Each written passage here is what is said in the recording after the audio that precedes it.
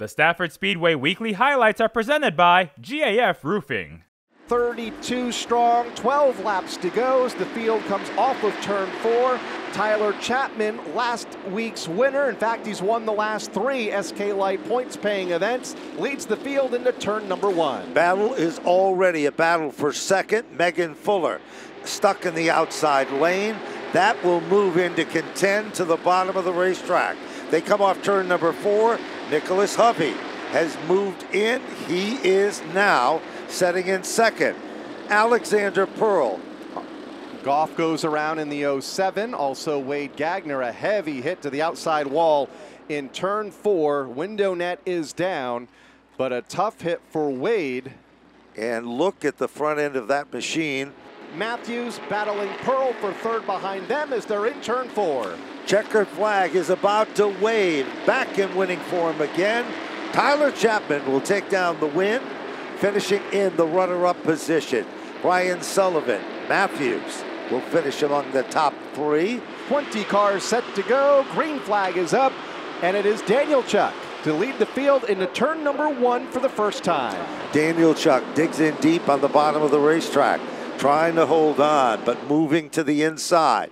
It is Bert Ouellette. Leaders closing in on some of the slower lap cars, led by Chris Danielchuk, who has the top spot. Everybody else squeezing around from 5th on back.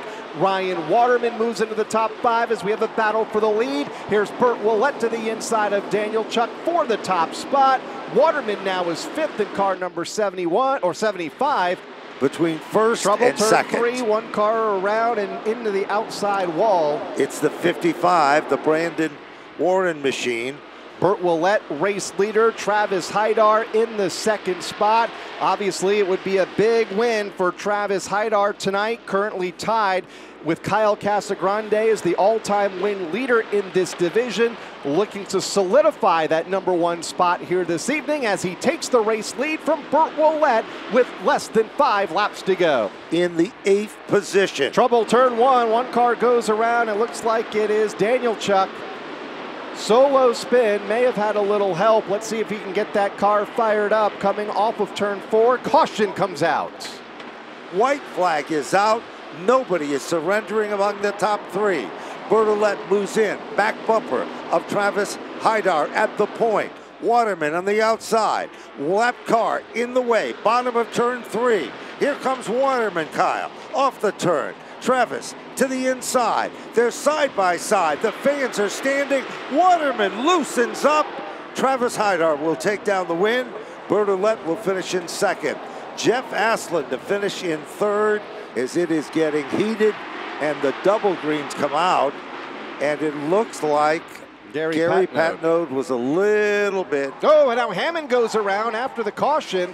Car 28 and others may have had some contact. Cars bouncing off each other, trying to get woed up. Better start as they get to the line with Serdell by a car length to turn 1. Winter slamming the door on Paradise for the 4th spot. Some contact there. Hammond in 3rd. We've got a car crossed up, spins to the grass. Looks like it might be Dana Ray in the 42. We'll see if she can get that car fired back up. Another one of the Monday night Wild Thing Kart graduates. And now we have a fire on the Jensic car off of turn 2. So an issue on the 23 of Jensic. Here comes Winter peeking to the inside in that 74 car for second. Winters went from the outside lane to the inside. He gets down underneath. And around goes Hammond and Hopkins. Winter on his back bumper. Here comes Rich Hammond. Hammond in the 28. Putting up a fight to the inside of Winter now for 4th. Paradise solidifies the 3rd spot for now. Hammond goes deep into the corner, gets sideways through the grass, and around he goes in the 28 after battling with Winter for position number 4. Into turn number 3 for the final time, looking for his first win in many a seasons. Car number 83, R.J. Serdell takes the checkered flag in the limited late model feature. Double greens are flying in the air. Alexander Fern with Tommy Fern on the outside. Tommy Fern quickly moves to the front of the class, but look out, here comes Alexander Fern. Remember a week ago, Tremendous move she made down into turn number 3. She's digging in hard, forcing Tommy Fern up the hill. Brand new leader at the line, Alexander Fern. Alexandra to the point will lead lap number 1. Tom Fern topside, and they are actually pulling away while racing side by side for the lead from the rest of the field. Andrew Duran, Bobby Sturck, 3rd and 4th, but it is Alex Fern taking the top spot, front of the field in car 12. You mentioned Tom Butler, he's caught in that outside lane. Meyer made the pass for 5th, and now comes together with Wayne Corey up in turn 3. Corey to the inside, Butler to the outside lane, Butler in the wall in car number 4. Sturck now challenges Fern. Here's the challenge for the lead. Duran to the inside of Alex Fern. Alex goes topside, Duran to the bottom. Fern trying to get that 12 car back to the bottom as Chris Meyer tries to fill that gap on the inside up the back straightaway. Back in the 7th and 8th position now. Duran, still the leader of the pack. And Sturck comes together with Alex Fern in turn 1, and around goes Fern.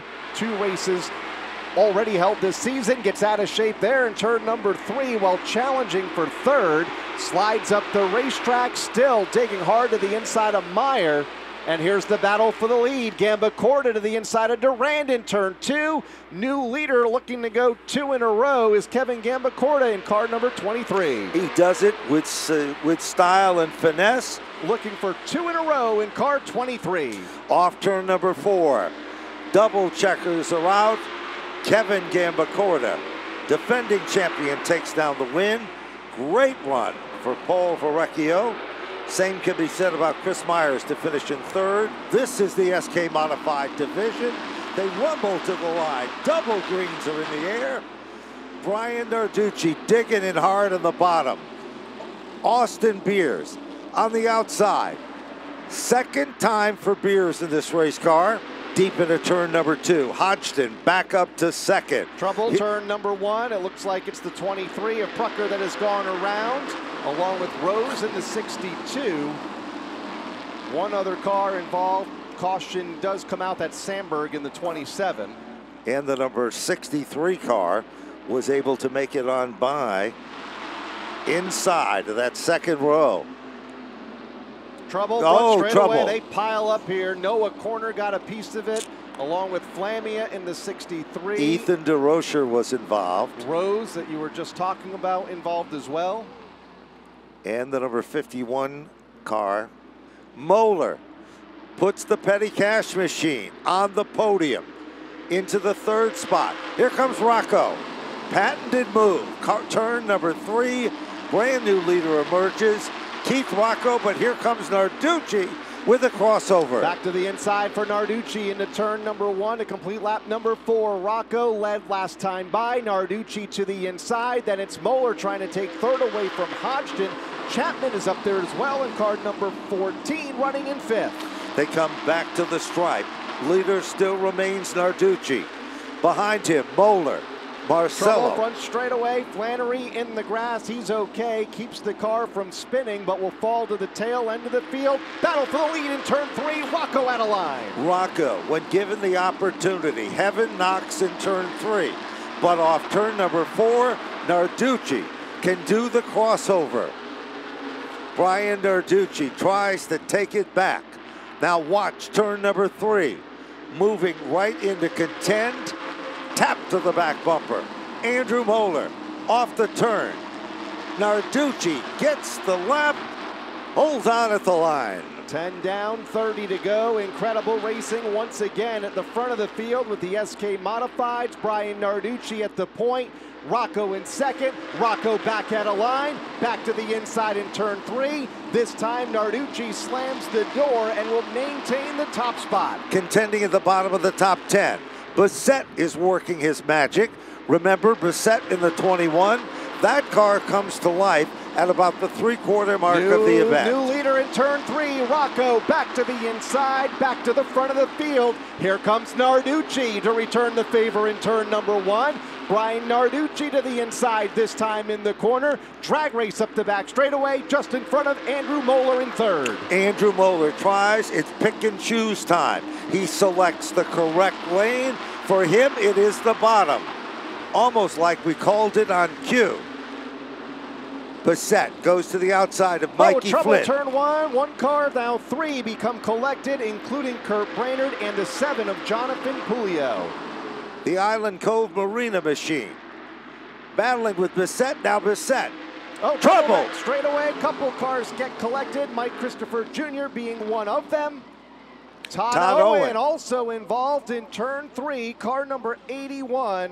Narducci to lead the field into turn number 1. Narducci doing a good job, but here comes Bassett. Wound up tight on the outside lane. Bassett, big ponies, big horsepower. Just as impressive as Narducci. Here comes Corey DiMatteo, almost 3 wide. They come back to the stripe. Narducci, somehow, some way, and here comes Corey DiMatteo. Bassett gets shuffled back to the bottom of the top 5. Falls into the 5th spot and in jeopardy of losing that as Corey DiMatteo gets a great run up the back straightaway through 3 and 4 and goes to the front of the field for Corey DiMatteo in car number 11. Corey DiMatteo looking for back-to-back victories. He's driven to the front of the class, but with him comes Troy Talman. Talman, oh, a big shot to the back bumper by Narducci. That upsets Corey DiMatteo, and here comes Troy Talman. Where did Troy Talman come from? Back to the front of the field for car number 3. The 2 winners this season in the first 2 races are now 1 and 2 with Narducci in 3rd. Here comes Corey DiMatteo, run up the back straightaway. Will try to carry it into turn 3. Cannot make a move until they get to 4. Little contact among the race leaders. They're okay, down to the stripe with 2 laps to go, and they are side by side for the race lead. No question about it. Corey DiMatteo, Troy Talman, 2 of the best in the SK division. Deep into turn number 3, side by side, wheel to wheel. They come off turn number 4. White flag is out. Corey DiMatteo is back in the lead, but here comes Troy Talman. Talman in the outside lane, DiMatteo to the bottom. It's DiMatteo by a car length up the back straightaway for the final time. Here comes Troy Talman giving him a shot into turn 3. He taps the back bumper off turn number 4. Corey DiMatteo, back-to-back wins here at Stafford. Troy Talman, great run to finish in the runner-up spot.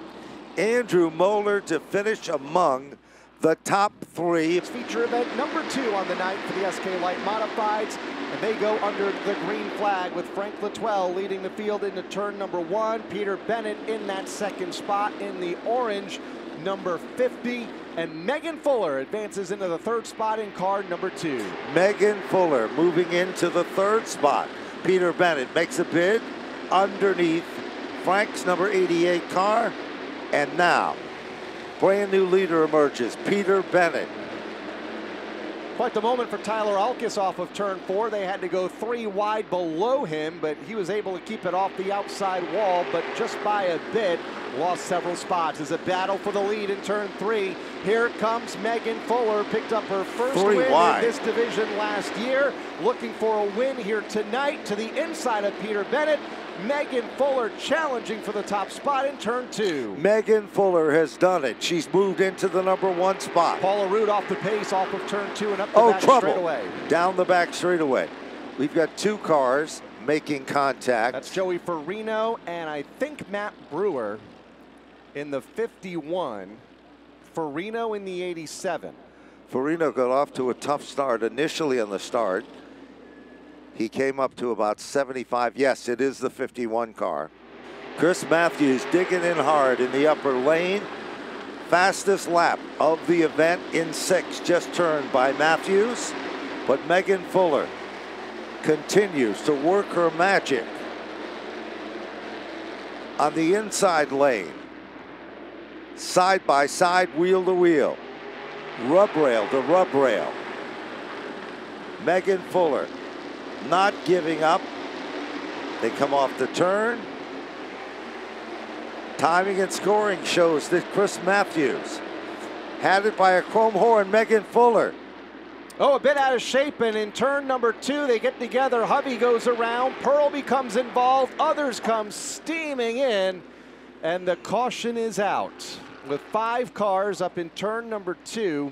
Last circuit, .256. Here he comes. goes to the high line. Matthews guards the inside lane. Here comes Chapman up in the outside groove. Matthews comes up about half a lane, doing everything he's supposed to. Here comes Chapman on the bottom. Matthews, 17 of 20, now complete. Matthews is no doubt going to make it difficult for him, guarding the inside lane. Tyler Chapman trying to build a run. Matthews disrupting that run every time by. Off of turn 4 they come, looking for the white flag. 1 lap to go. Will it be Matthews? Will it be Chapman? Maybe Sullivan. We'll see as they go to the corner for the final time. Slipped up the racetrack just a bit. That gives Chapman the advantage. Chapman takes over the lead. Matthews right there behind him, lapped automobile. They come off turn number 4. Chapman has done it. Matthews will finish in second. Brian Sullivan for third.